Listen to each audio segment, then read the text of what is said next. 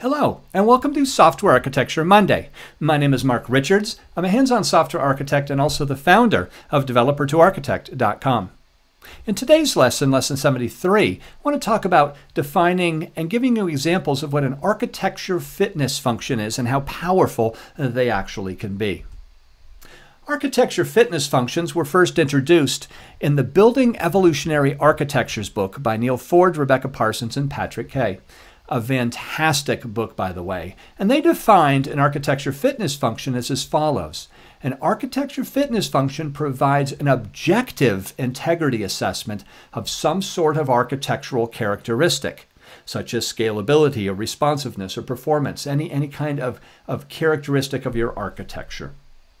The other aspect of an architecture fitness function, though, from evolutionary computing, is a particular type of objective function. And again, that objective provides the mathematical basis of measurement that is used to summarize how close a given design solution is to achieving its set aims. In other words, are we close to achieving what we want to do? Let me show you some examples, simple examples of a fitness function. For example, a TSP, the traveling salesperson problem, perhaps one of the most complex problems in computer science, is a great example. And so here we have the salesperson, and that salesperson travels to the various cities, hopping back and forth before she finally arrives back at home. What do you suppose would be a good fitness function for this? And again, what it is, it's an objective measurement of some sort of characteristic of our problem. And so hit pause for a second and just take a look at this problem and think, well, what would I measure? What sort of fitness functions would I create? And so I'm going to give you a chance to hit pause here. Okay. Hopefully you hit pause and thought about it a little bit. Let me show you a couple. Some of the ones that you might have come up with, by the way, certainly distance is a good measurement. Cost might be one. Time might be another. And these might be effective fitness functions depending on what's important to us. Now, let's use the typical one. That's the length of the route. And so we can ask this question as a fitness function. How do changes to the routing algorithm affect the length of the route?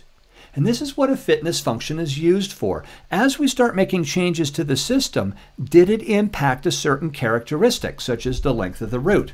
And so our current route length is 3,200. We made some changes to the algorithm within TSP to say, well, we think it would be better to go this way.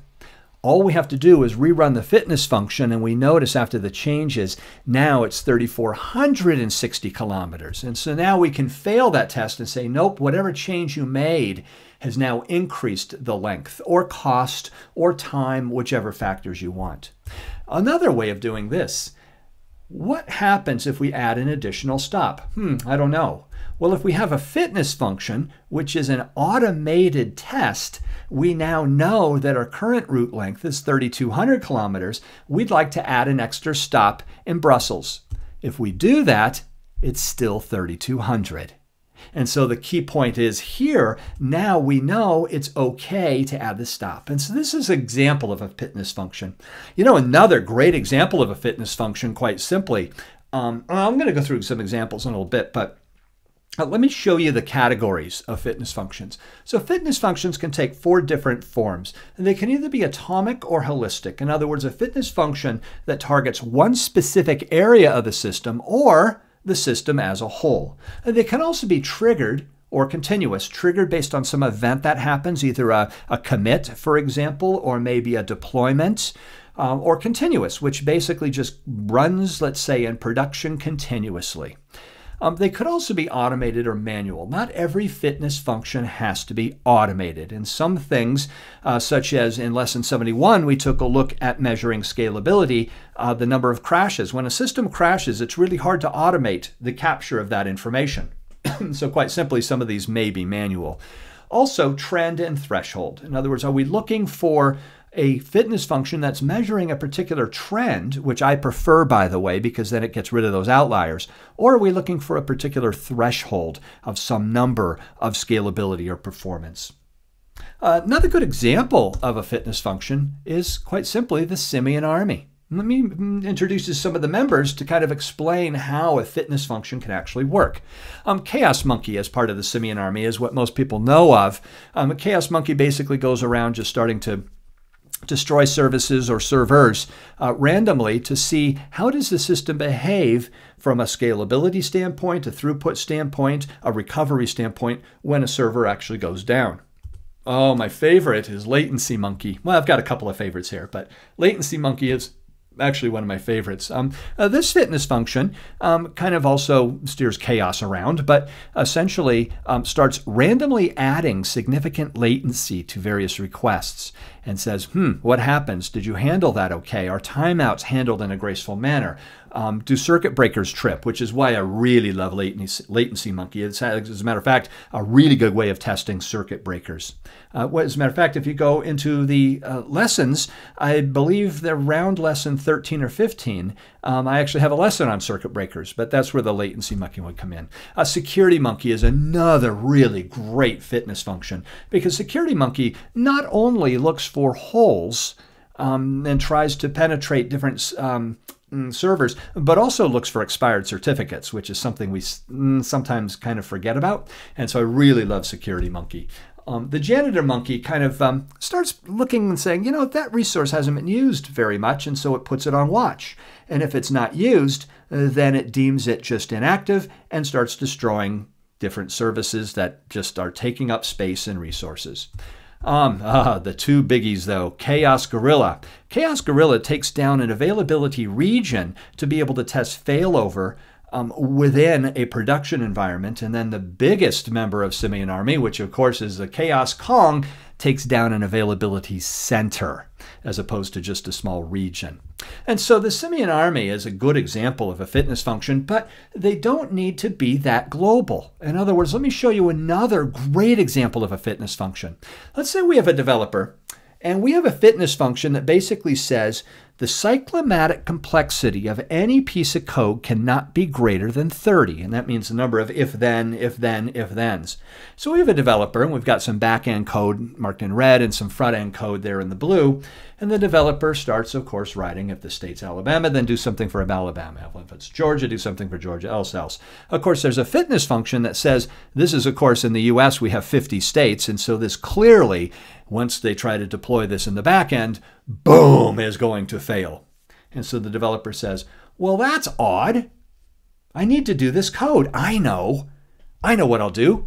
I'll write it in JavaScript instead, and I'll deploy it on the front end code. And so the developer does this. And of course, the architects outsmarted them because the fitness function sits there as well. And so now, young, weary developer has no idea what to do. Glenn Vandenberg has a fantastic quote that says, bad developers will move heaven and earth to do the wrong thing. And so now they cannot deploy this code.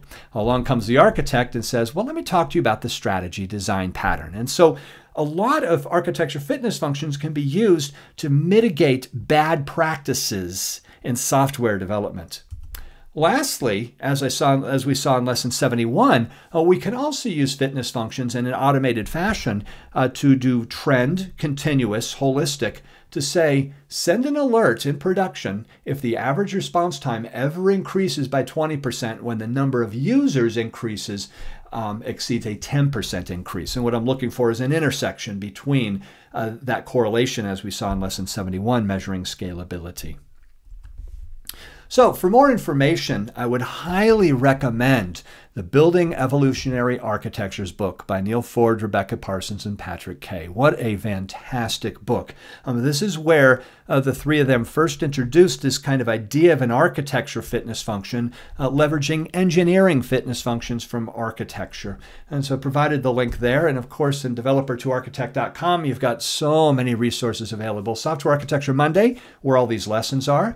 I do offer private training classes in architecture, microservices, and also analyzing architecture, which you can get from the training tab there.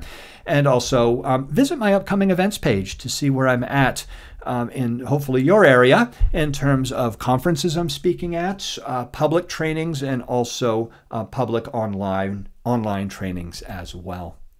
And so this has been Lesson 73, Architecture Fitness Functions. And again, this is Software Architecture Monday. My name is Mark Richards, and thank you so much for listening.